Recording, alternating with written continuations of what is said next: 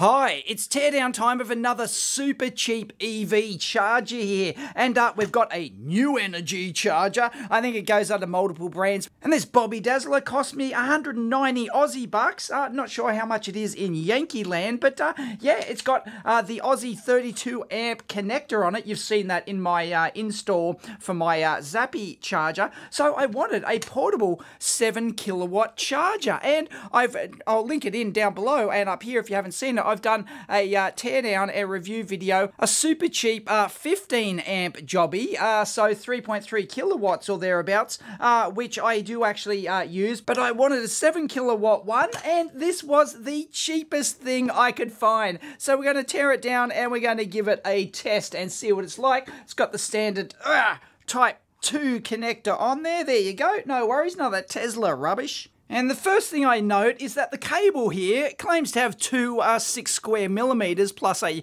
0.75 square millimeter earth in there, plus your control lines as well. But it doesn't have any certification or rating on it. So is it even like real copper, or is it, you know, a lot of companies will replace copper with aluminium these days, and they'll have like copper coated aluminium. So sort of like fake copper cables. I don't know. So let's tear this thing apart and see what's in it. Now, I've also got a video which I'll link in, and you have to watch that. If you don't know what an EV charger is, I'm using quote marks here because this is not a charger. It's what is called an EVSE, or an electric vehicle service equipment. All it is basically just a smart little controller in here. They've got a nice little graphic screen here, and what it basically does is sends out a PWM control signal on the control line here to the car to tell the car how much power is available from, in this particular case, the 32 amp connector on here. And the big A button here allows you to select different charge currents. So yeah, might be 10 amps, you know, 16 amps, 32 amps, that sort of thing. We'll find out when we actually power it up. But yeah, basically the only thing inside this is a couple of relays which connect the mains directly through to the car, because the car is the thing that actually contains the proper charger for the battery inside the car. So this thing is not a charger. It's just a smart little doodad box that just sends out a PWM signal, and it has some earth protection and stuff like that. But it's basically just a smart relay box, really. There you go. Claims IP66 rating, so you can kind of like use it outdoors in the rain, up to 32 amps max, and yeah, claims to meet some standard, but let's take it apart. Get the rubber feet off here, and we've got 4 machine inserts here, so that's nice. None of that self-tap-in rubbish, so that's good. And bingo, there we go. Is that just gonna pop off? The grommet's gonna stick? I don't know what yeah, there we go. The front comes off, and yeah, it's quite similar to the one we had before. Not as good, not as sexy as the previous one I looked at, I don't think, from memory. That looks pretty basic, doesn't it?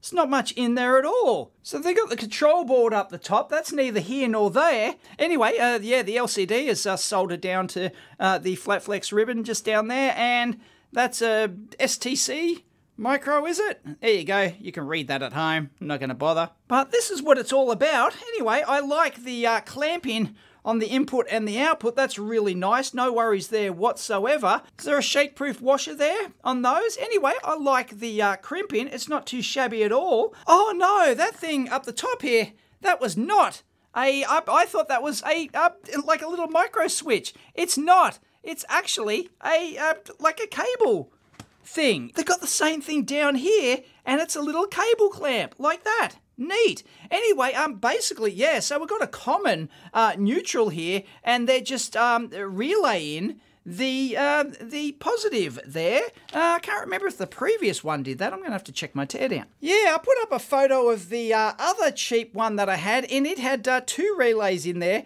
one for the active and one for the neutral, and it had a core balance relay as well. But if we look over here, there's no core balance relay, so they haven't got the active and the neutral going through the relay. They're only measuring the current there on the neutral side side of that. So yeah, I think that's how they're getting the cost down on this thing. They're skimping a bit. Anyway, some nice isolation slots down in there. So they're doing all the requisite stuff. It's just a simpler design. So I'm not sure about the various standards, but it looks like we've got a cover over our relay. What's going on there? Yeah, that's kind of odd. It's almost as if it has a protective case around it. So I'm not going to try and get that off because it looks like I'm going to break it. Anyway, that's an 80 amp rating. I don't know that brand. It's not a Hongfa, which is traditionally used in, a lot of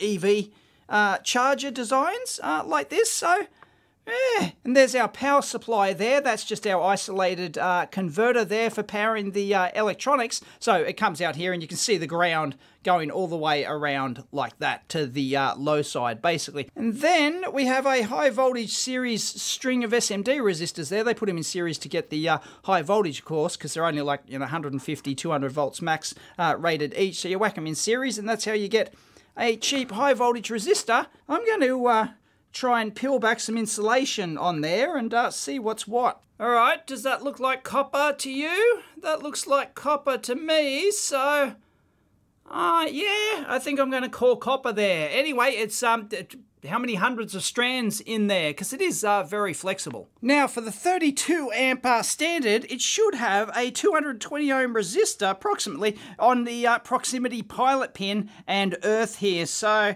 let's measure that. Yep, there you go, no worries. And this thing should contain an energy monitoring chip. Doubt they're all doing it in the micro, so that's our micro. So I'm guessing that's the chip down there. Let's see if we can get in there. There you go, there's our number down there. I'll put the data sheet up. That should be an energy monitoring chip. So basically, this is an absolute bare bones penny pinched design, and I'm not sure if it's even compliant with various standards. I mean, it's legally sold, presumably legally sold here in Australia, because I bought it from an Australian supplier. But yeah, it's only got the single relay, whereas I thought you were supposed to dual relay isolate them. Not going to go into the various standards, and this might be different in every country, in every situation and everything else. But yeah, basically I only got the single active switch in here. They're not isolating the negative. So if you have this plugged into your car, it's permanently actually connected through. It's got no internal earth leakage protection at all. So you're relying on the external circuit to do that. Once again, not even sure if that's actually technically compliant at all. So yeah, I mean, it's gonna work. It's gonna do your basic thing. I'm gonna test it on the EV, and I'm sure it will get you out of trouble in a pinch. But I've got to give this one a thumbs down, and I guess it's, well, you get what you pay for.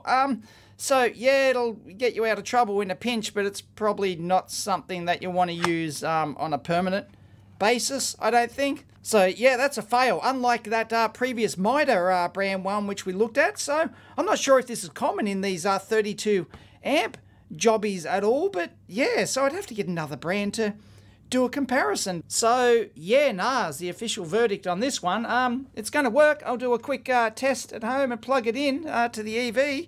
And yeah, it'll get you out of trouble, but yeah, no. You definitely get what you pay for in these EV chargers. Catch you next time. Alright, does it actually power my Ioniq EV? Well, let's try it. I've got it installed on my 32 amp outlet here. And, well, here we go. Let's plug her in and see. And yeah, there you go. 32 amps. Yep, there we go. 31.6 amps, 7.6 kilowatts. It works. It's very night ridery.